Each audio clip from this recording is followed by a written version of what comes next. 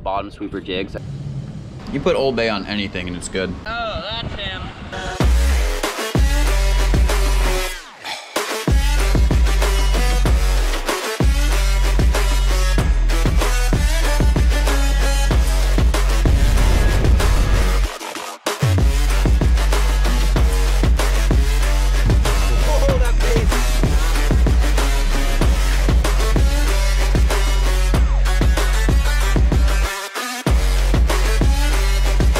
What's happening, everyone? Joey here, and we're starting off the day at the beach.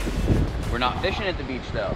We're going down here. We're doing an instructional video for you guys today. I don't do too many of them, but in this video we're going to be covering sheepshead because it's one of my favorite fish to target in the winter. You can do it on all the days when it's windy and rough like today. It's been raining on and off all morning, but we're going to go over how to catch the bait, what bait I like to use, how to rig it, kind of like the gear I use, the structure, where you're going to want to be fishing for the sheepshead, and we might even invite 1 or 2 home for dinner. So first things first though, we got to go ahead and get some bait. So you can see we're working with a pretty low tide right now, which can actually make it a little bit tricky, but these birds that are around are a good sign because they're looking for sandfleas and we're looking for sandfleas, and I can see some sandfleas down there. So we should be pretty good to go here in a minute. So the sandfleas can get pretty hard to find this time of year, but right here we actually got a nice little school of them. And as the wave recedes, you see the little rough patches in the sand. That's where the sandfleas are. If you can tell right there, there's a good little number of them. So the way I like to do it is let the wave come up, and we're doing it one-handed here. And then as it's receding, we're just gonna dig that rake right in there. Look at that. That's probably enough to go fishing for the day. One rake full, loading up on the fleas. So that's step one. So we got our bait. The next step is to rig up. We're gonna be using the Tsunami SaltX 4000 paired with the Tsunami Carbon Shield 2 7'6" fast action. And we don't need a reel that big, but that's what I got with me today. That's what we're using. We got 20-pound invisibraid tied to 30-pound fluorocarbon. I used a little double uni knot right there.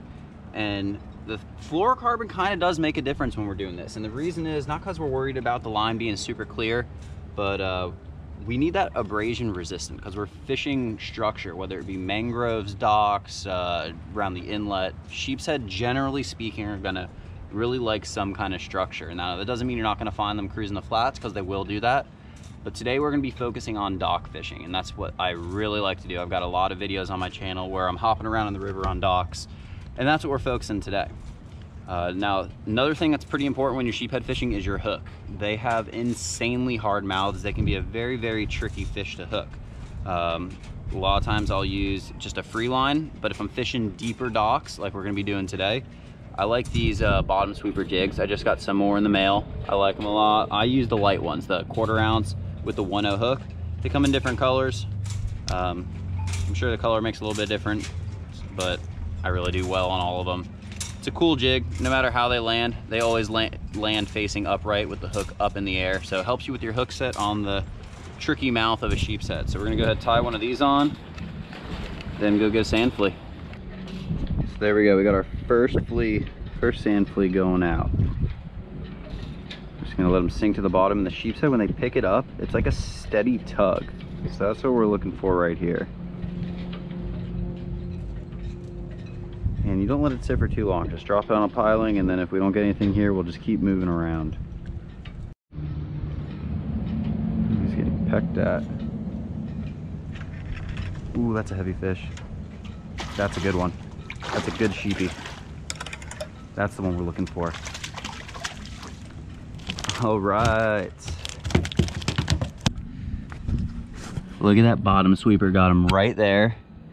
Perfectly right in the corner. And you could see it was rubbing up on the piling, and that's why that fluorocarbon really helps you out. But that's a nice one.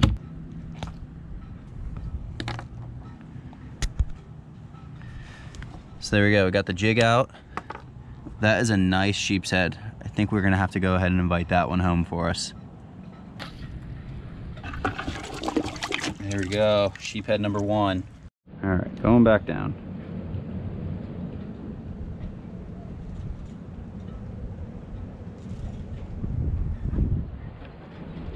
Nice sheepy. Nice sheepy. There he is.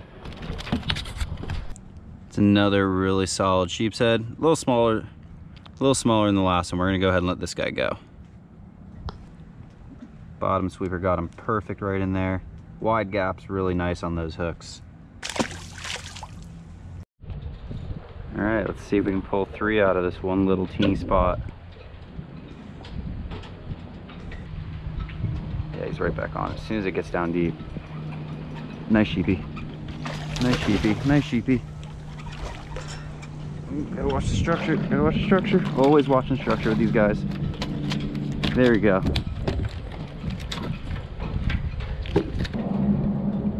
That one's another decent sized one. We'll pop him in the bucket.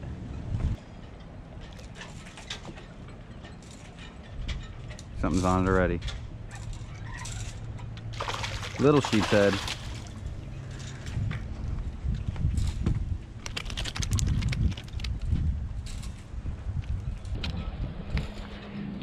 Little guy, little guy.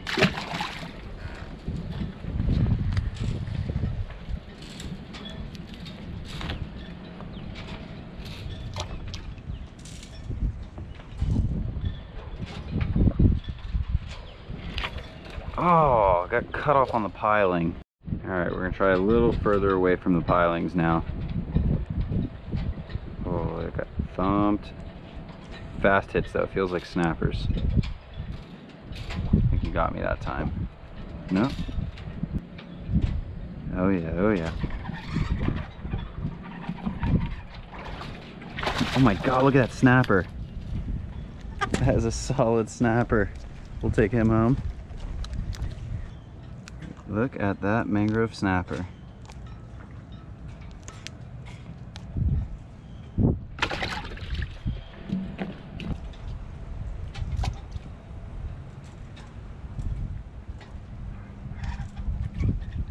Look at that sheepshead, stud, stud.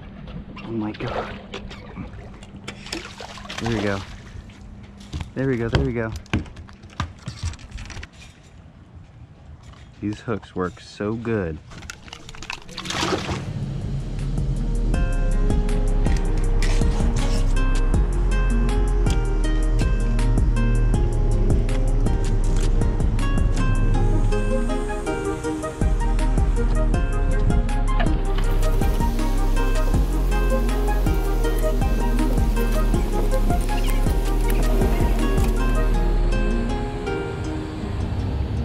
Well, that didn't take long at all. We got our sheepshead, we got our sandfleas in the other order, and you might have noticed I had a ton of sandfleas, and that's because I had an order for some from someone in South Florida that couldn't find any around where they live. So if you guys ever need sandfleas, live fleas or blanched frozen fleas, and you can't get them at your local bait shops, I always suggest doing that first. But if you're in a bind, they don't have them, hit me up, I got you covered. And now we're gonna do some cooking in a little bit. First, we had to go here to Publix. And I don't know exactly what I'm gonna do here for cooking. I'm definitely no expert chef. If you want that, you go see Victor at Landshark. He's the pro when it comes to that. But I don't know, thinking maybe a salad with a little bit of fish on top, or kind of a burrito. But I just want to do like simple, cheap meals, not some elaborate thing. And yeah, that's enough talking. I'm gonna go in the store. I'll catch up with you guys in a little bit. So this is what we're gonna be working with. We're gonna do a sheepshead omelet. We got our sheepshead, cut up a few pieces. We got some eggs, we got some tomato, onion, pepper, Old Bay, butter, eggs. So first thing we're gonna go ahead and do, which I'm not gonna put on the camera because I only got one hand right now, is mix up some eggs. And I've never done this before, so I'll let you guys know how it is. But we're gonna mix up some eggs in the bowl and get ready to get our fish cooked also.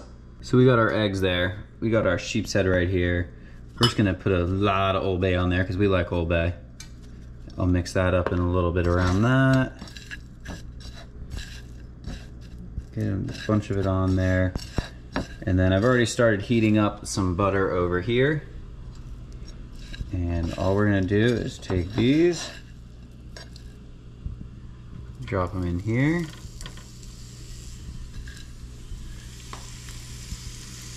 probably gonna be too much for the omelet, but we'll have some diblets to try.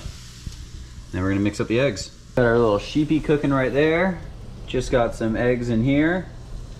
And once that starts cooking a little bit, we'll add some of the vegetables and the sheepshead. Take some of these pre-cut up vegetables, put some of them in there.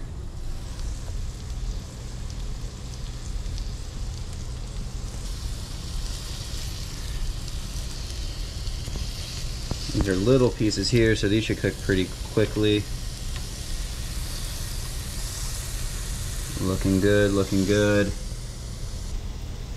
A little more Old Bay would never hurt.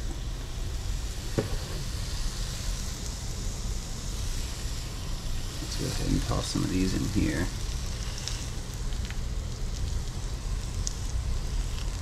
You know, take that big piece out.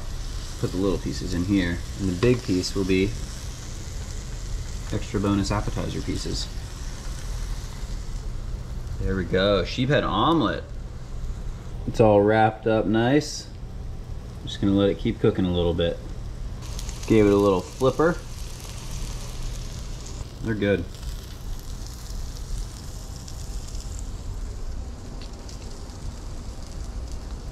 It's good stuff. There it is. With the one little piece of fish we had left. So that is our omelet right there. We got some little bit of vegetables. There you go, there's a bite with a little bit of sheepy.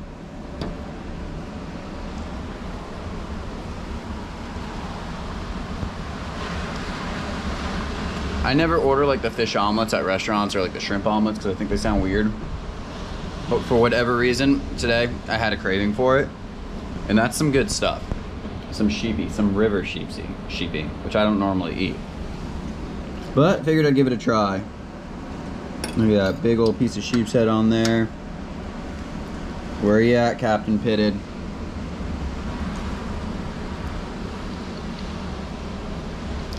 Dude, you put Old Bay on anything and it's good. That is some good stuff. So I'm gonna sit down and enjoy this. And I gotta say, let me get something light. Thank you very much for watching the channel, guys. Thanks for the support over the years. And we'll see you guys in the next video. Later.